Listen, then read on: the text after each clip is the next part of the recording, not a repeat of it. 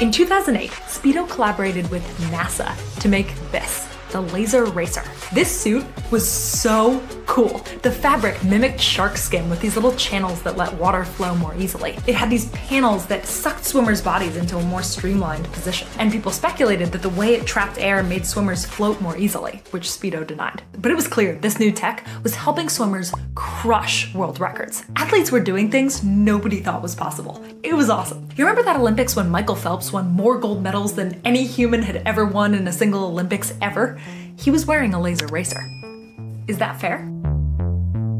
This new suit made the swimming world lose their minds. The general manager of the US team said the records shouldn't count. So, should this fancy super swimsuit be allowed? Within a year, the swimming governing body voted to ban them.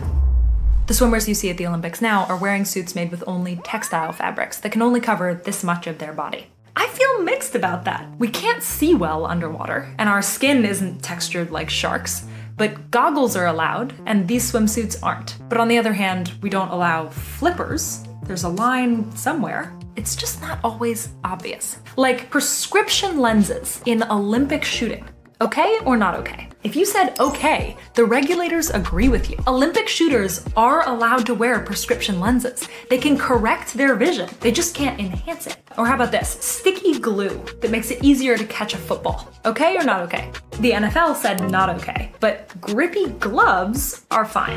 I love these questions because they get at what we think the whole point is of both sports and technology. And of course, it's so messy. But the messiest of all is the debate about running shoes and a record that was supposed to be impossible to beat.